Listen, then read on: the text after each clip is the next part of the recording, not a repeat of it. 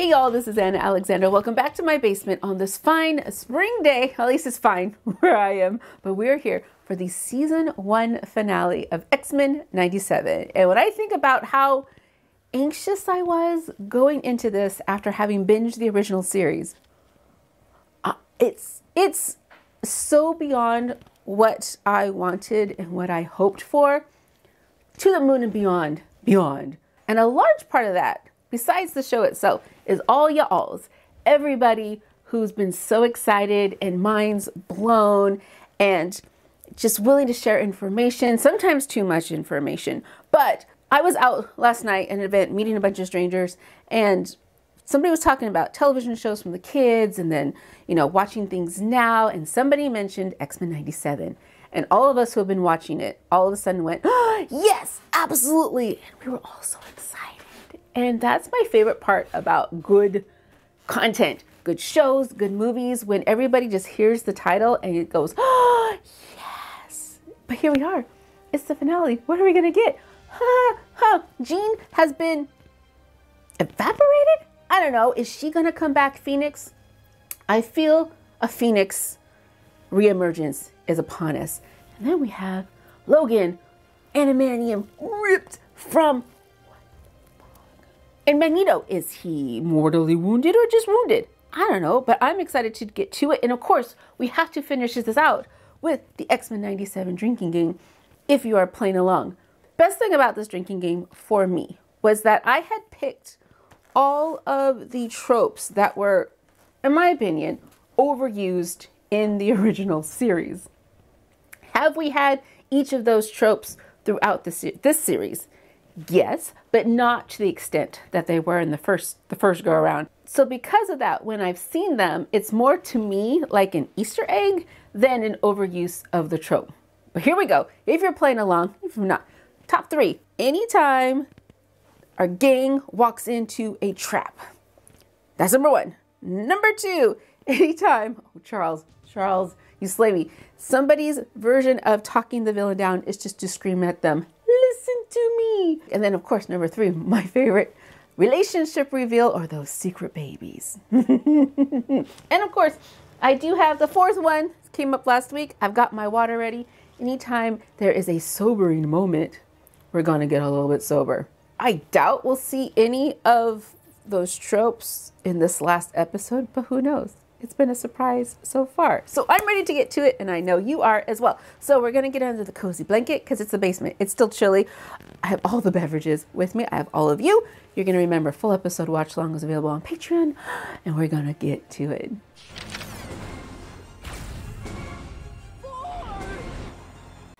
So a lot of y'alls were on the same page that they sent the wrong people to the wrong parts of the world to take down the wrong person. It was doomed to failure. We got a Phoenix. God, you're suicidal. Or sentimental, maybe. Though either will kill you.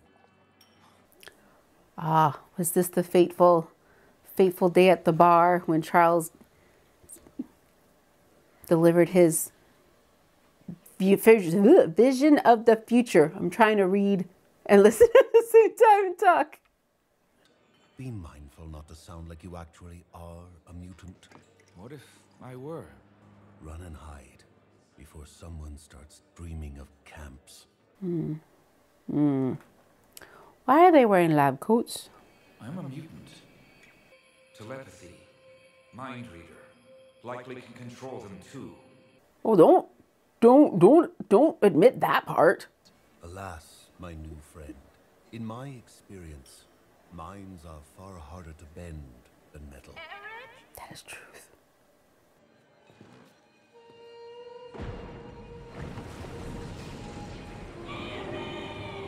Ha ha ha ha. Welcome to your mind, Magnus. Oh, this is where, okay. Why must you always defend our genetic inferiors? Do you yearn for Bastion's bastard cyborgs to resume their pogrom against our species? Oh, well, that is very specific wording there.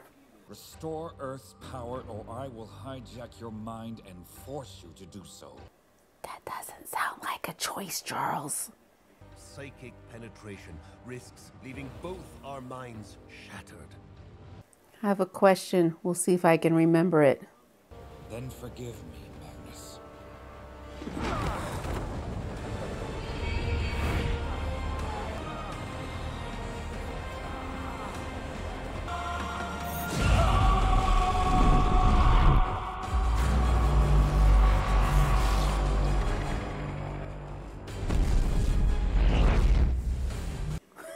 Silver Samurai, you're just standing there watching what's happening. It doesn't seem like he was doing much. Oh! Oh! Poetic, isn't it? The inevitability of my vision. Professor Xavier must pave the path to my dream in order to honor his own. A dream as crippled as its dreamer, built to die. Oh. See me. The future tide. Oh. In the name of peace, tolerance, and equal opportunity suicide. When did he grow his beard like that? Did I miss that earlier? I'm distracted, yes. Yet another reason why Operation Zero Tolerance must skip to final phase. That does not sound good. And Forge survived the plane crash. Yay. People are good. Thus, to protect humanity, I must protect humanity from itself. Tolerance is extinction. God, everybody. Okay, too many to marvel over. Okay, that was not planned. The clone was psychic. How many times did you fail to stop me? Fail to save your carbon copy mothers. 200. 200 times. But how's your mommy, Sebastian? Except what it's been saying. Jean Grey, Madeline Pryor, never Phoenix, just dead. Again. Like you. Oh, they're gonna take him out? You promised this pup is my prize, Bastion. An example must be made. Cable will stop at nothing to undo the one true future. But he is as blind as his deadbeat dad and as doomed as... Maybe you two should have listened to what Time's got to say about my mom.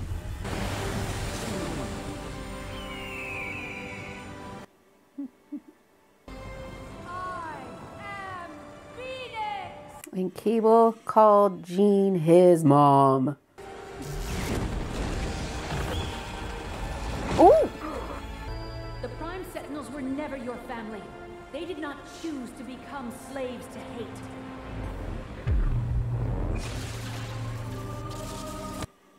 Are they going to turn back to people and just fall from the sky? Yes. Yes, they are. Oh, no. Oh, no. Oh, no.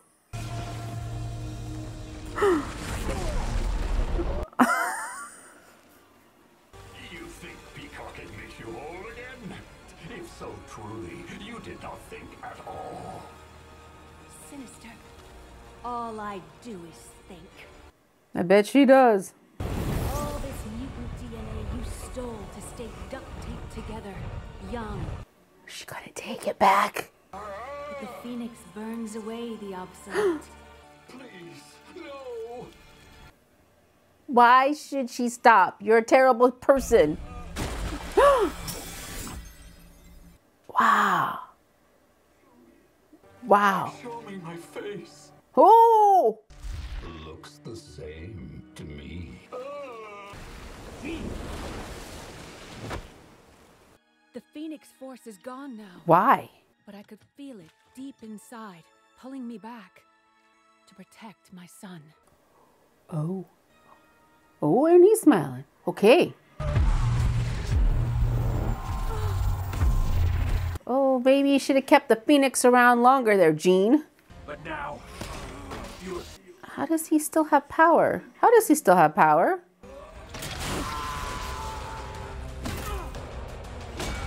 How does he still have power? I killed Genosha in 4,621 seconds. Oh, that's rather specific. How does she still have power?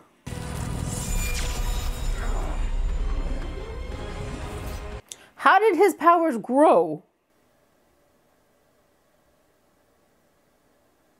Power goes on and these two go lights out. Why ain't they waking up? Think about it, Rogue. Are you all right? Who's Magnus? Who are you? Oh, I'm a teacher. Good news is their pulses are steady. So is Wolverine. For now. so where is the adamantium go? Is it just hovering in the air? Did it fall to the ground? Where is it? Bastion's inbound to you. He intends to bring asteroid M down on Earth. Forge and Beast are working on getting us up there, but he's more than flesh or metal. Bastion is the future incarnate. How, I ask again, how? We both know how this will go for me. Like, I just learned my powers yesterday, so, well, you know. I'm sorry I attacked you. Odds may be bad, but the cards are always in the X-Men's favor.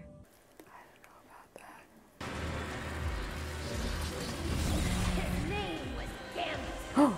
Remember it! Remember it!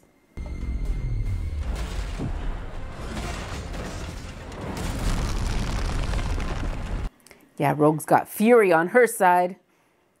Total vengeance.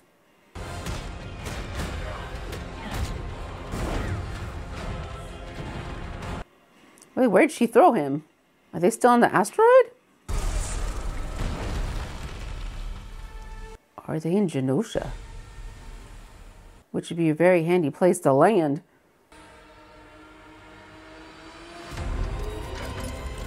Don't let him get up! Don't let him get up!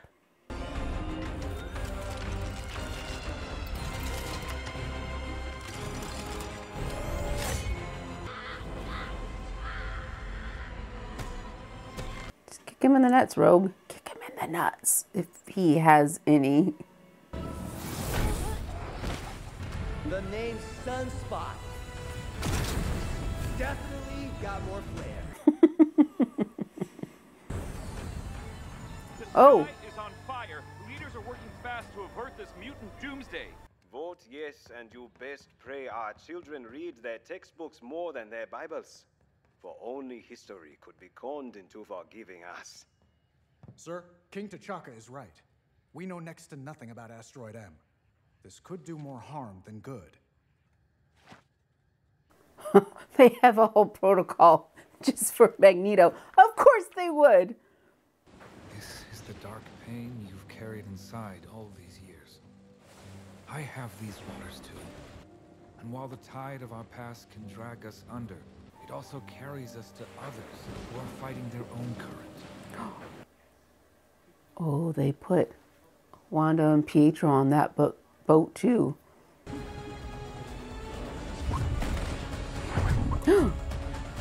Oh, where you going? Take him, Kurt.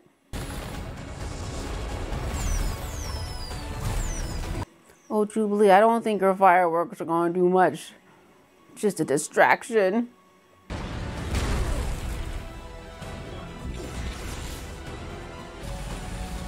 You'll never hurt my family again!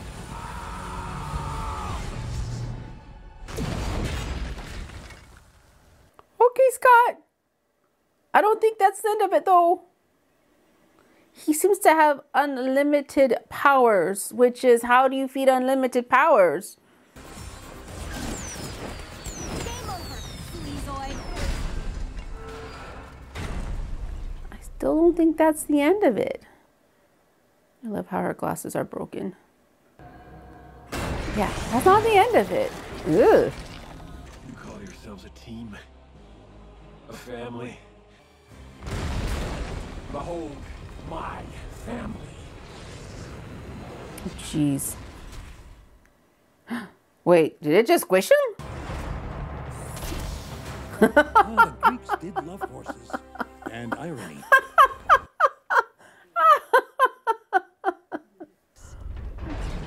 Yeah, I don't think it's done.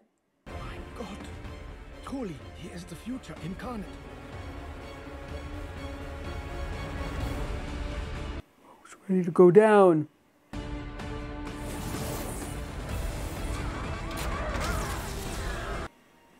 What y'all waiting for? Hank, jump. You all the rest, go. Stand down, team. We can't give up. Why are we standing down? We're gonna do what we've been telling humanity to do for years. Stop fighting the future. And embrace it.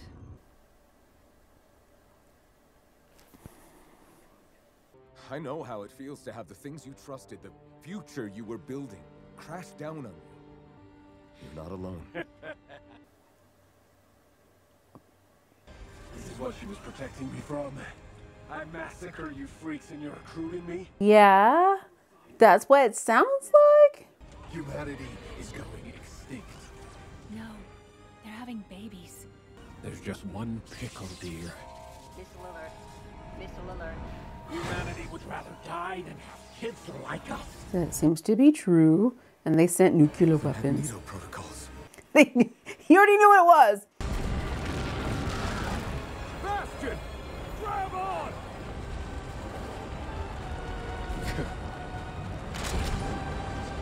He'll grab on all right.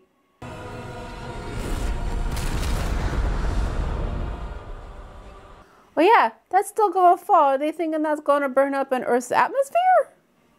You know what I mean, you sciencey people.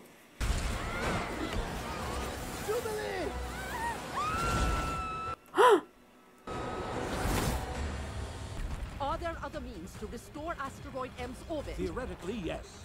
Perhaps if Everyone on the jet. I'll stay back and try. Well, that's handy that the jet's still in one piece. You'll die. That's what you would do. It's what Die. you've done. Yeah, it's what you've done. Die multiple times, Jean. She's down. Wait. Cooper, is that her name? Why is she there? No, that could fry the jet. How will you get back? Storm. How will Storm get back? She can fly, dude.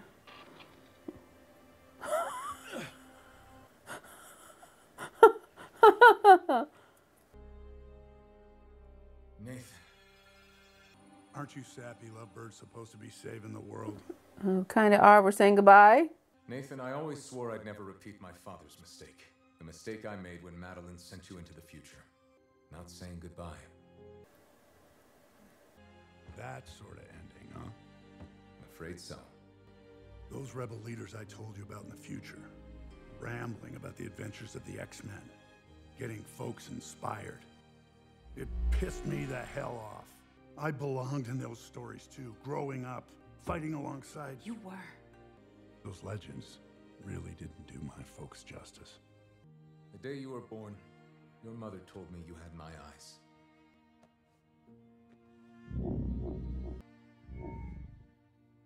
Oh, jeez. I love you, son. Okay, Jean, it's time. Let's go.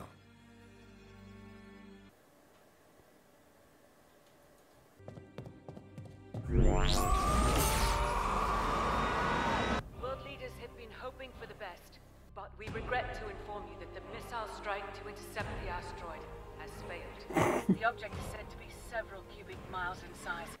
Okay, I got another question. Okay. She can't say it, but I can. I love you, Logan. Stay with me. Oh, more of you are assuming probably correctly. But, wow. The X-Men and I may not resemble each other, but we are still family.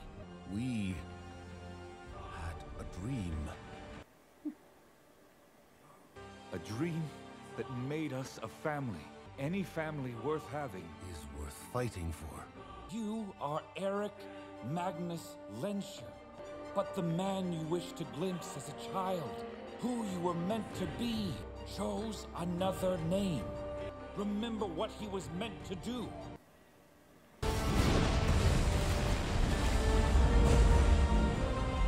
Oh, crap apples. Okay. Yes, dude. Now, shouldn't this pulsing yellow light give you some pause as to what exactly is happening?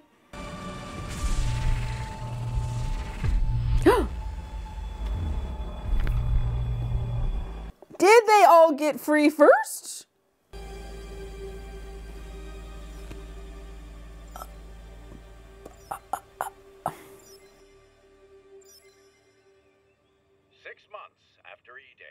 And rumors still swirl about the fate of the X-Men. 6 months! In other news, Graydon Creed edged ahead in polls today as... Creed. Howdy. Where you been, sir? Where have you been? Oh, we're friends, Daniel. Just not yet. Searching for mutants to carry on the torch. I looked for months. I couldn't find a trace of them, or the damn asteroid. She... Oh, yeah. Luckily, this ain't our first time at the X-Men are dead rodeo. But it's less a question about where and more when.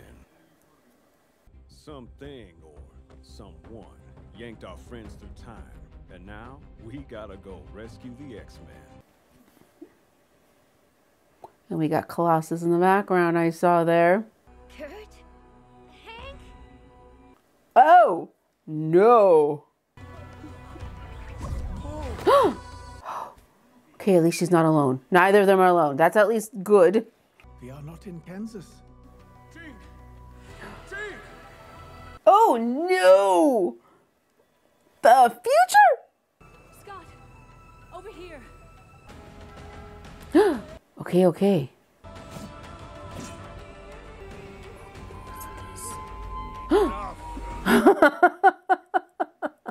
We have no quarrel with you. You're a long way from Crest Coast, Sapien Cast. You may call me Mother Escani, leader of Clan Escani. I know this means something. I don't know what it means. Nathan. Come. What? What? What? My name is En Sabanur. And I know that means something, but I don't know what yet. Oh dear.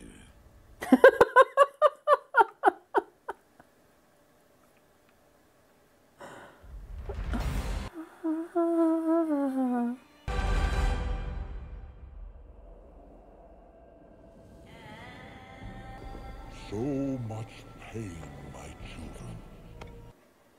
We knew he had to make an appearance. So much death.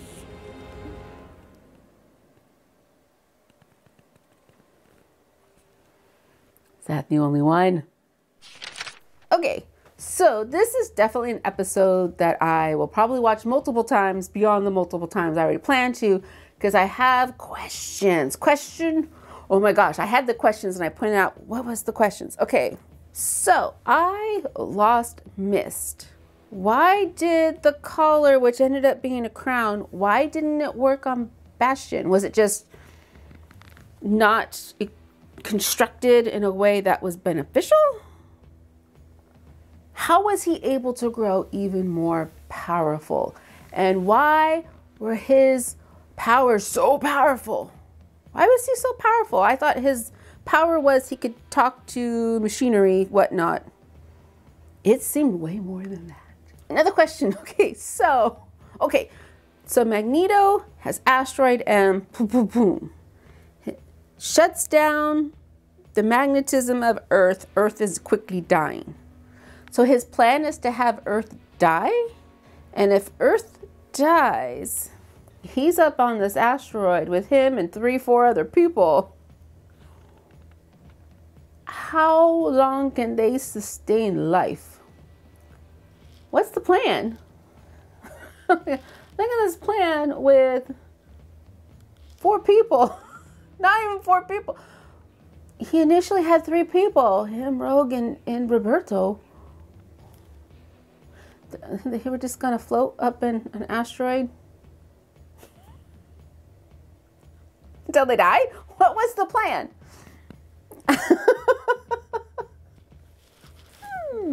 And then down on Earth, asteroids float around. Magneto protocol, I guess, was to bomb the crap out of the asteroid and hoping that it destroys the asteroid, breaks it up, so when it falls eventually, so it breaks up and it's high enough in space that it breaks up, that it just floats.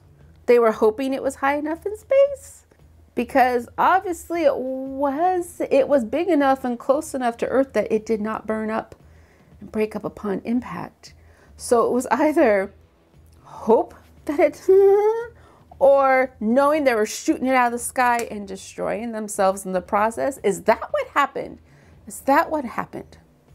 And I didn't do it during, but as I was listening, I'm like, this Scott's speech to Bastion kind of sounded one great big long listen to me to stop doing what it is that you're doing. And so for that, sir, Bastion, a man who flat out murdered bajillions, and you're gonna embrace him like a brother? That was your plan, Scott?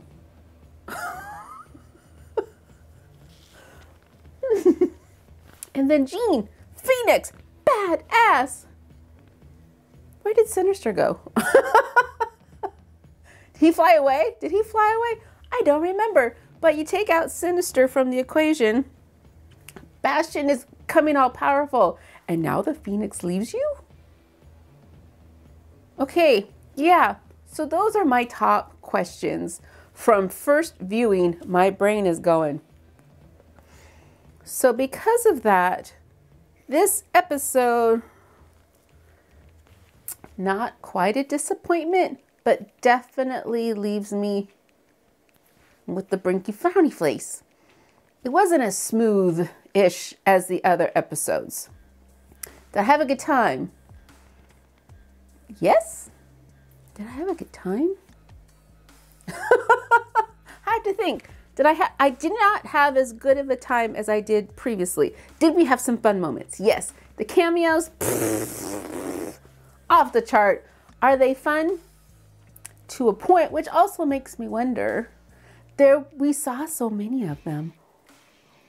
Why aren't they up helping with the asteroid? Those who could. Why were... Okay, yeah. The scene with Jean and Scott saying goodbye to Cable as parents going, yeah, we're going to try to save the world and we probably won't survive. Love you, kid. I mean, that was great. But just the... destroy the world is not destroy the world. We're fighting each other when they should be fighting Bastion. That's the part that's leaving me wanting. What did I have a good time with? All y'alls. All you alls have made this great series. Overall, it's been fantastic. Just this last episode. But overall, fun series. And then all of y'alls have made it just even much more fun. And that's why I'm excited for a season 2. Although where we go to season 2, looks like everybody's in the future. And we got a young Nathan. And he's going to meet his parents. And why it's convenient that each group has their own psychic to communicate with, and how they got split up and what that means. And I know there's people that we saw that our name's supposed to mean, not to me, but I'll find out from you all who they are. Anywho, yes, I'm excited for a season 2, especially if we are all doing this together. So I'm going to be curious as to what you thought about this season finale. Did it live up to your expectations? Did it fall short? Is it what you wanted to see? What did you not see that you wanted to see? At this moment, Gambit's still dead. A lot of people are still dead. We haven't gone back and cleaned up messes. Yeah, so tell me what you thought about this season finale and what you're looking forward to seeing in season 2. Until then, please do not be a stranger. There's lots more shows coming down the way. So if you haven't already, please hit subscribe. I would greatly appreciate it. That way you know what comes up next. And as always, take care of yourselves. If you haven't, this is your reminder to breathe, stretch, maybe go eat something, and then come back and watch the next video in the queue. So thanks again, y'all, and until next time.